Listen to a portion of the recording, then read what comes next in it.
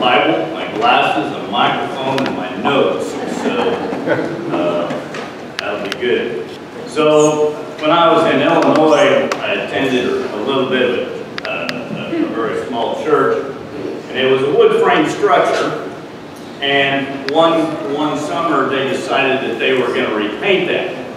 And there wasn't a large congregation in it, and they didn't have a lot of resources, and so they got the first side painted, and they looked and they went, wow, it's going to take a lot of paint, and this is going to be expensive. So they started on the second side, and they thinned the paint out a little bit more. And they got through it, but they, wow, this is still going to take a fair amount of money. So they got to the next side, the third side, and they thinned it some more. And by this time, the paint's getting pretty runny.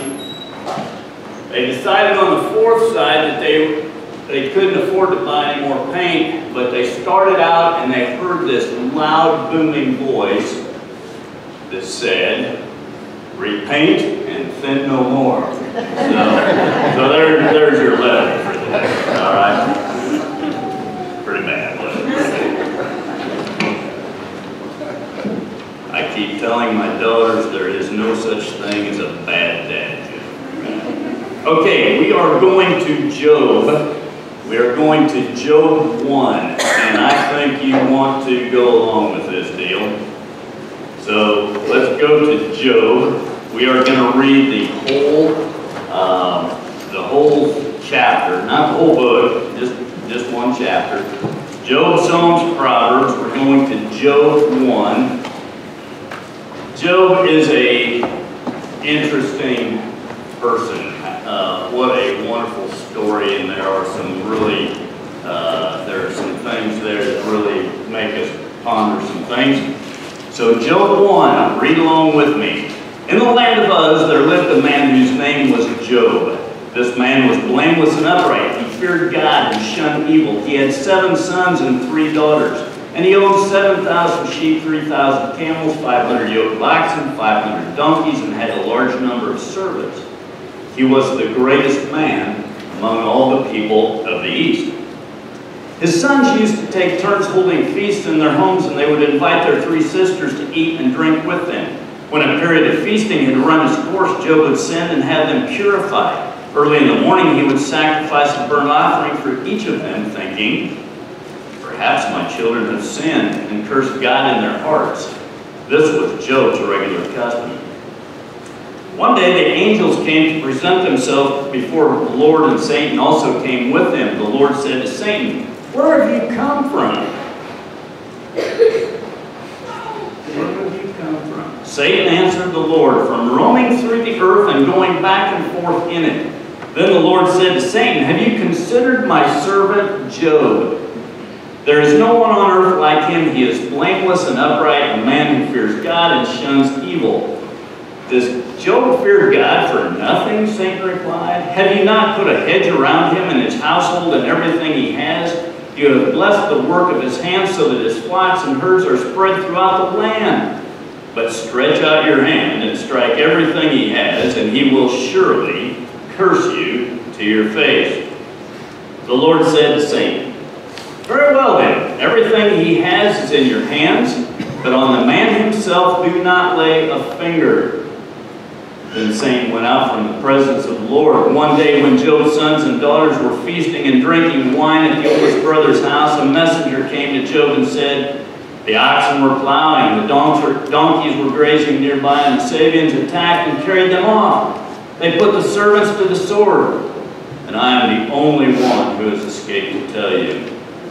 While he was still speaking, another messenger came and said, the fire of God fell from the sky, burned up the sheep and the servants, and I am the only one who has survived to escape to tell you. While he was still speaking, another messenger came and said, the Chaldeans formed 3 raiding parties and swept down on their camels and carried them off. They put the servants to the sword, and I am the only one who has escaped to tell you. While he was still speaking, yet another messenger came and said, your sons and daughters were feasting and drinking wine at the oldest brother's house, when suddenly a mighty wind swept in from the desert and struck the 4 corners of the house. collapsed on them, and they are dead. And I am the only one who has escaped to tell you. In verse 20 then, at this, Job got up, tore his robe, shaved his head. Then he fell to the ground in worship and said, naked I came from my mother's womb, and naked I will depart. The Lord gave, and the Lord has taken away.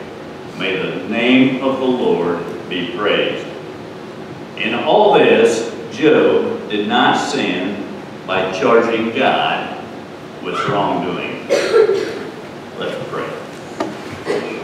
Lord, we thank you for the opportunity to come into your house. We thank you for your word. We thank you for the guidance it gives. And Father, I would ask that this morning that you would speak and let our ears hear, our hearts be touched by your word. In Jesus' name we pray. Amen. So, we're going to go through this a little bit verse by verse. And I'm pretty confident you're not going to be late for Sunday dinner. All right? It's not going to last that long. But we started out by talking about Job. We started by talking about Job and his wealth, right? So in Bob and I's world, we needed two acres to the cow, right? And so then in sheep terms, you can run 7 sheep where you can run 1 cow, right? Okay, so if Job has, how many sheep did he have? 7,000 sheep. So if we're doing that right, if we're kind of doing that math, is that 14,000 acres? Something like that. He's got 500 donkeys. Why would you have 500 donkeys? I don't know. 3,000 camels. Now, did they milk camels? What? I mean, camels were used for load bearing, right? They moved people with camels. But what else? What other use was there for camels? Did they eat camels? I think that'd be a little tough. But I don't know. How come there were so many camels? And 500 yoke of oxen, so that means 1,000 head. I think a yoke would be 2, so that's a lot of oxen. There's a lot of stuff here, right? A lot of stuff. And then he's also got a family, so he's got a wonderful family. Job has all of this stuff, right? So I'm impressed by the livestock. You know, that takes a lot of people, it takes a lot of servants. I don't think they had autos. If they had 14,000 acres, I don't think they had auto steer on their oxen. I don't know, but I'm going to guess. But then, so we recognize that Job is very affluent, I guess is the way to say that. But then we go to verse 5 and we see what Job does. He has this family that he obviously thinks a lot of. And the family gets together and they feast and drink wine and have a wonderful time together as a family. And what does Job do there in verse 5? It says that he prayed, he gave intercessory prayer for his family, right? It basically is what he says. It says in verse 5 that he offered a burnt sacrifice and prayed for his family, hoping that they had not sinned against God. How often did Job do this? I think the word in the Bible that God uses is regularly. He did it regularly. So this might be an interesting thing for us to think about. And then we get into some more interesting things and we look at verse 6. And in verse 6 it says, one day the angels came to present themselves before the Lord. Satan was with them. What does God say to Satan? Where you been? Where you been? Did God and Satan know one another? Yeah, pretty well, huh? Where you been? So if we believe in God, Who else do we have to believe in then? We have to believe there's a devil, right? If we believe there is a heaven, what do we have to believe there is? Interesting thought, isn't it? God and Satan know one another well. They're both alive. They are both real. And then we're going to verse 8. And this one just, wow. So in verse 8 it says, the most important part of it in my mind at least is, have you considered, God says this, have you considered my servant Job? So what are we trying to do as we live our lives? You know, we're kind of trying to write a life that reads pretty good on a tombstone, right? He was a good father. She was a good mother. They did great works. They had a wonderful life. He was a good farmer.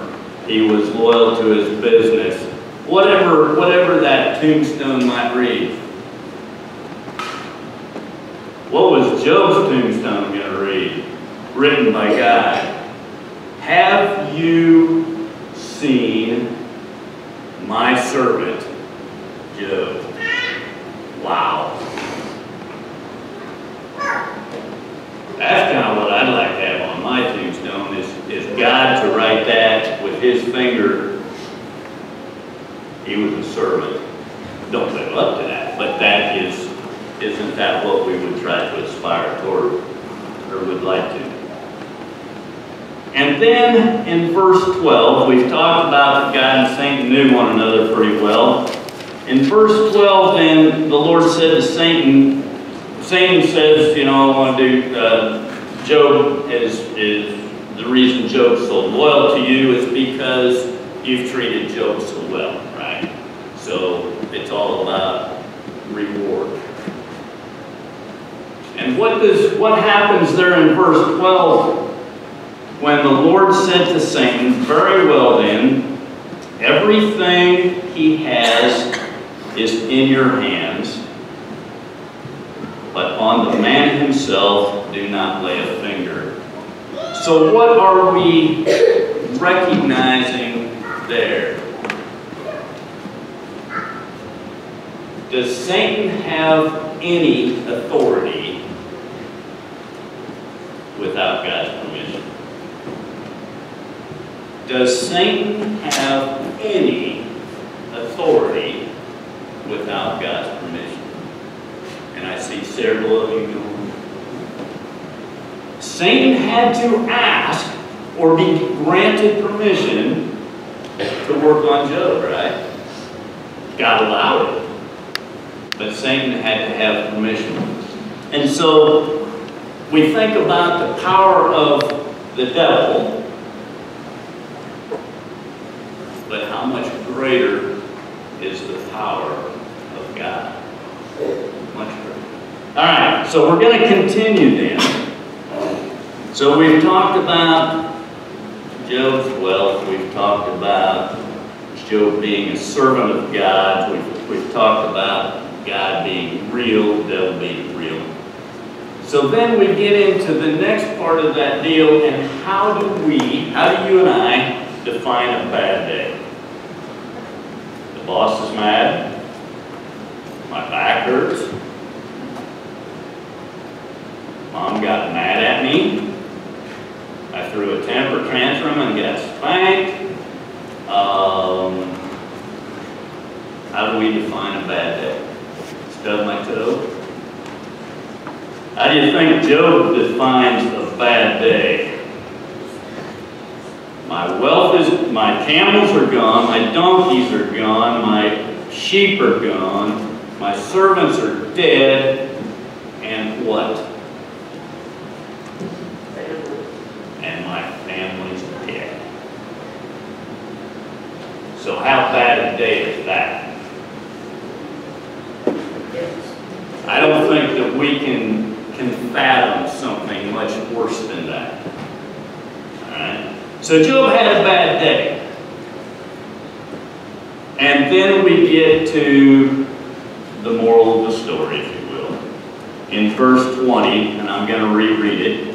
At this, Job got up and tore his robe, shaved his head, fell to the ground in worship, and said, "Naked I came from my mother's womb, and naked I will depart. The Lord gave, the Lord has taken away. May the name of the Lord be praised."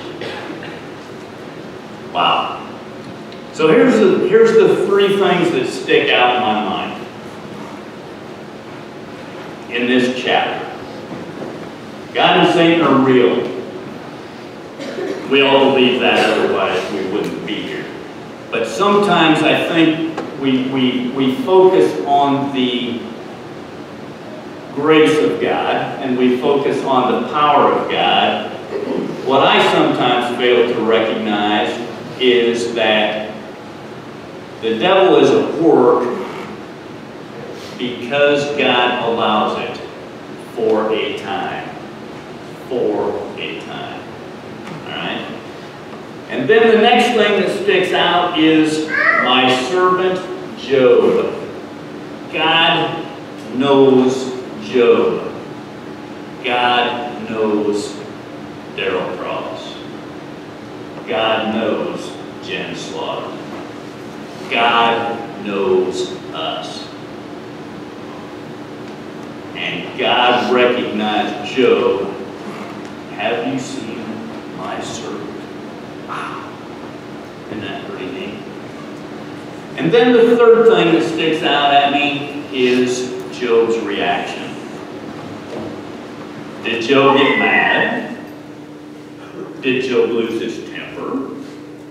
Did Job curse God? Did Job do anything that I would have done? No. Job shaved his head, tore his clothes, and bowed down and worshiped God and said, "Thank you. Thank you for the grace that you have provided. Thank you for being a sovereign God." Would that have been my reaction? I don't know. I guess that's the reason we read about Job in the Bible. All right, we're gonna complete this little deal with a couple of other scriptures, and I want you to turn with me to John 9.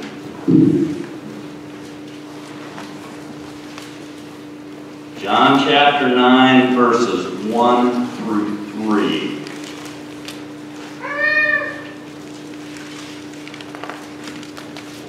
John chapter 9, verses 1 through 3.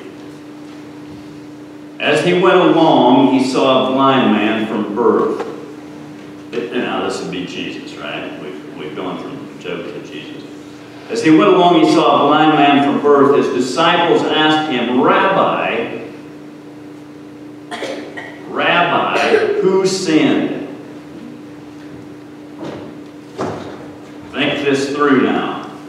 We see a blind man. They asked, Rabbi, who sinned, this man or his parents, that he was born blind? So they assume, because this guy's blind, somebody sinned, right? That's the reason he's blind. And what is Jesus' response in verse 3? Neither this man nor his parents sinned, said Jesus, but this happened so that the work of God might be displayed in his life. Did Job sin to cause the wrath of the devil? No sin there. You know, according to the account, he was blameless before God. Was he perfect? No, we know he wasn't perfect. But he was blameless before God. Did he sin to cause this? No. So what does verse 3 say there again? We're going to reread that again because I think it's hugely important. Neither this man nor his parents sinned, said Jesus, but this happened so that the work of God could be glorified. So why did Job go through all this stuff? So that the work of God can be glorified, right? So a little anecdotal story. A lovely, lovely couple in Marshalltown, and some of you know them. Faith beyond belief. Absolutely, as Job, servants of God. The gentleman gets Alzheimer's. He was a fabulous role model. He was a fabulous person. His mind just goes away. Was that because of sin? No, I don't believe so. It was so that the works of God could be glorified, right? And watching his wife care for him through that whole process, and the absolute love and devotion that she had, not only for her husband, but for her God, glorified God. So was it because of sin that he got Alzheimer's? Was it because of sin we got cancer? Was it because of sin we had a stroke? I don't think so. I think it has more to do with how are we going to react, and are we going to be able to glorify God through that process. All right, one more final one, and then it's roast beef and potatoes for dinner.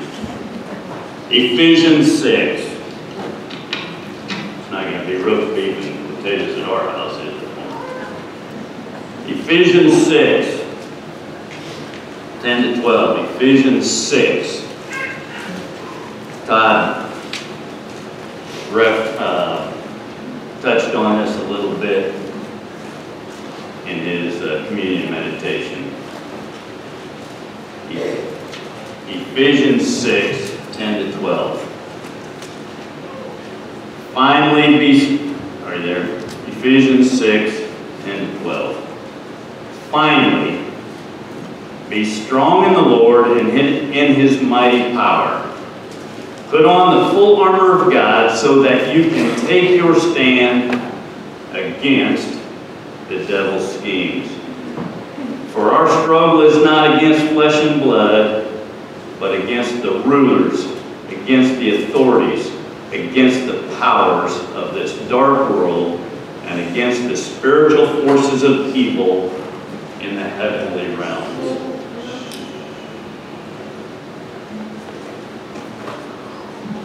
We know that God is real. We know that the devil has power that is granted by God. We know that a great spiritual battle is being raged that we can't even, that I can't see, that I don't understand. We know that God recognized Job as his servant by name. And we also know what Job's reaction was to tragedy. God gives us Job's story as an encouragement. Probably as a little bit of a kick in the seat of the pants. And as an account of what's really important. Now, Job, as you all know, Job goes through way more. We're not going to talk about everything that Job went through. But on the back end of this deal, how does Job come out? He wins, right? He won. He stood in God's favor. And it was a wonderful thing. Isn't that what we're trying to do? We've chosen the side that we want to be on. We've seen what it's going to take. It's going to be tough. But we want to be on the winning side, and we want God to recognize us as a servant. Let's pray.